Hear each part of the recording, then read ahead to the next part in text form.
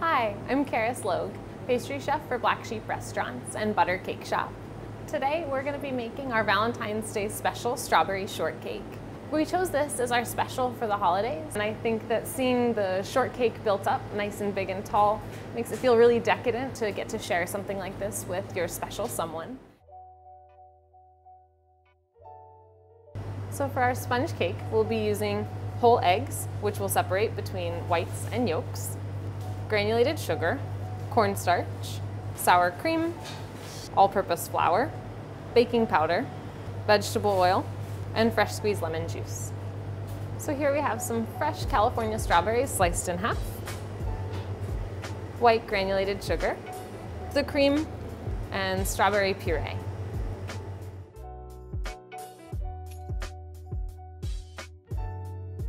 So for the first step of making our sponge cake, we're going to be separating our eggs between whites and yolks.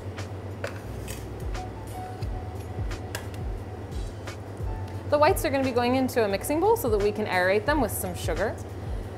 The yolks will eventually be mixing with some of our other fat-based ingredients like sour cream, so they're going to go into a separate bowl.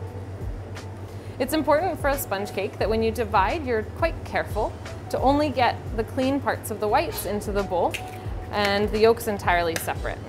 Always use a clean bowl as well as a clean whisk, and room temperature eggs aerate a little bit faster. So we're going to go ahead and start whisking our egg whites on a mixer. If you don't have a stand mixer, you can go ahead and use a hand beater as well. So we turn on our mixer to a low to medium speed, and we let the eggs start to whip while we sift and combine all of our other remaining ingredients. While our egg whites are whipping, we're going to go ahead and combine some of our fats. So we have all of our egg yolks here. We add a little bit of sour cream. I like to use sour cream in this sponge cake because it gives it a bit of a sort of tangy flavor that complements the strawberries really nicely. And it's nice to make sure that you combine each ingredient along the way so you have a really smooth paste. We're also going to add a little bit of vegetable oil. This helps to keep the cake really moist. And we're going to add just a bit of sugar. The remaining sugar will be put with our egg whites. There's no need to scale it or divide it too carefully. It's all going to end up in the cake. But I would say it's about 2 tablespoons into your egg yolk base, and the remaining will go with your meringue. At this point, I like to change to a whisk. The next step is going to be sifting our dry ingredients. So we have some all-purpose flour, baking powder, and cornstarch. Cornstarch helps to cut the protein content of the flour to make your cake really tender. We're going to hand whisk this to make a nice smooth paste, which is the base for our cake. You don't need to be too concerned about over mixing. What's really important is that everything is well combined and smooth. You should be keeping an eye on your egg whites so that they don't over whip. So at this stage, we're going to be checking in with our whipping egg whites. I've turned them up a little bit to get them to really aerate. Once you notice that they're starting to look a bit foamy and stable, we start to add our sugar in a continuous steady stream. So we just gradually add our sugar. The sugar, of course, adds sweetness and moisture to the cake, but it also helps to stabilize the egg whites and allows them to whip up. This meringue will need about another 1 to 3 minutes before it's stable enough that we can fold it into our cake base. And what you're looking for is for the egg whites to look a little bit more firm. We're aiming for about medium to medium stiff peak for our egg whites. It's important to keep an eye on your egg whites when they're whipping, as over-whipped egg whites create a less nice texture for your cake. Your egg whites should be glossy and smooth once you've whipped them. So once you're ready to fold your sponge, you just want to start by incorporating a little bit of your egg whites into your egg yolk mixture. The reason that we do this is because the egg yolk mixture is quite a bit firmer than your egg whites, and you don't want to lose all of the air in your egg whites by adding them all at once. So we add a little bit of the egg whites and incorporate with a whisk, just making slow, steady circles. So you'll notice that now the texture of your yolk mixture has become much more smooth.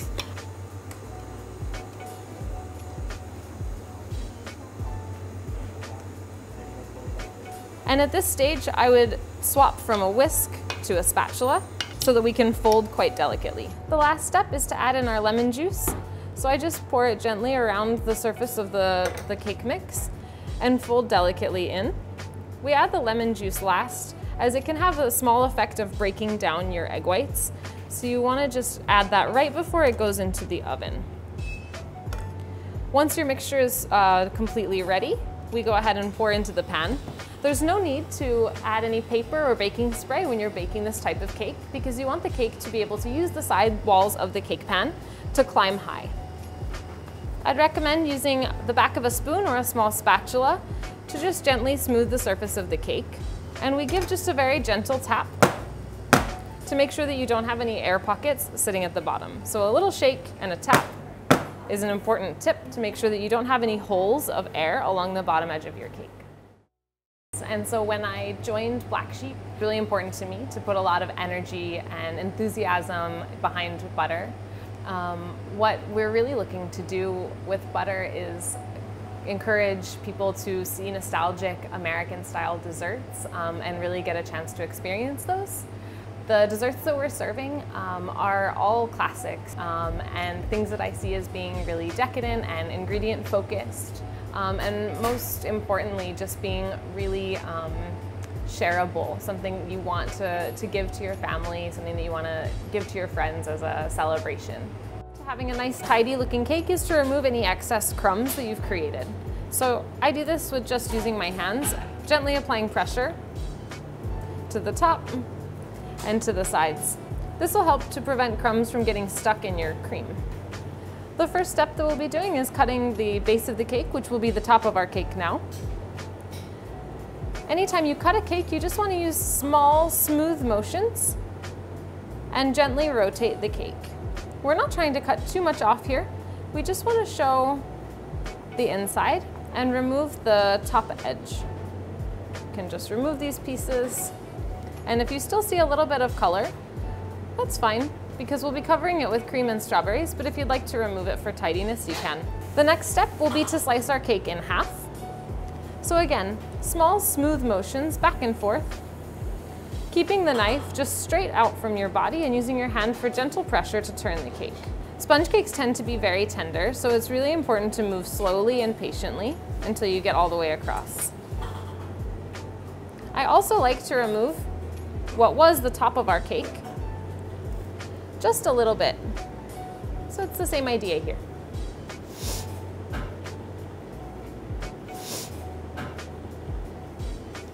And again, I keep it inverted so that what was the bottom of the cake pan is the top, because it's a tiny bit narrower and it'll give your cake a little bit prettier of a look.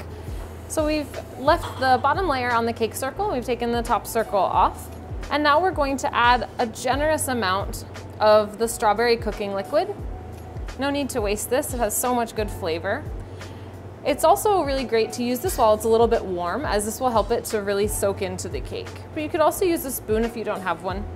I try and avoid going too close to the edges because I'd like the edge to have the cream on the outside and the aesthetic is more clean if the soak is just a tiny bit inside. Once you have a nice amount of soak, you're ready to start building your cake. So we're going to use the cream. I use a piping bag, but you could use any sort of a Ziploc bag. And we're making some loops around the outside. Of course, if you're making this at home and you prefer, you can just spread this on using a spoon or a knife. And then we just fill in the center. No need to be too structured. I imagine that the cream is about 1.5 to 2 cm tall.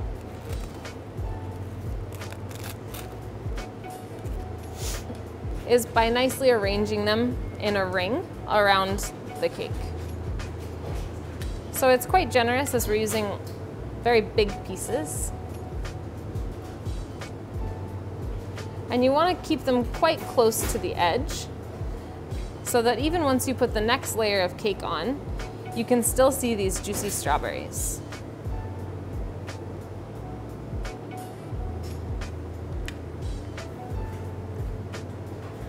This dessert is really versatile. Again, you can do this with about any type of fruit you like. To finish this layer, we're just going to pipe a little bit more cream to fill in the gaps. This extra bit of cream will also help our next layer of sponge not to slip. When you put your cake on top, you want to give it a good wiggle and press. Take a quick look, make sure it's nice and level. And you should see that the cream is hanging over just delicately and that there's a lot of kind of juicy strawberry showing through. And it's quite similar to the way that we decorate the inside layer.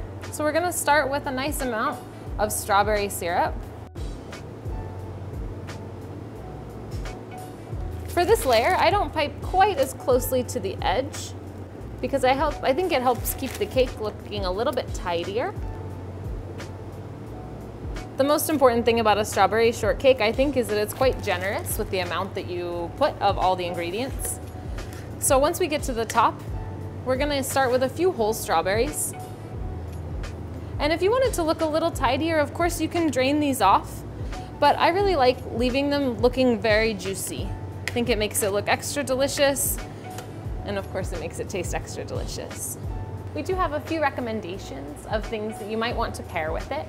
Of course, for Valentine's, I think it's very classic to have champagne. Strawberry shortcake and champagne sounds like a winning combination to me. Alternatively, you might pair it with a bit of limoncello, sparkling lemonade, or really any beverage of your choice to celebrate. We wanted to add a little bit of heart decoration. So these are just egg whites that are warmed with icing sugar and then whipped, again, with an electric mixer or with a hand whisk.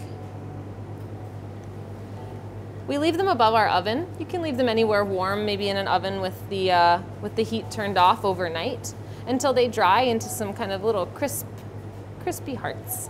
Once you've got a few of these all around, you have a complete strawberry shortcake. Hope you enjoy.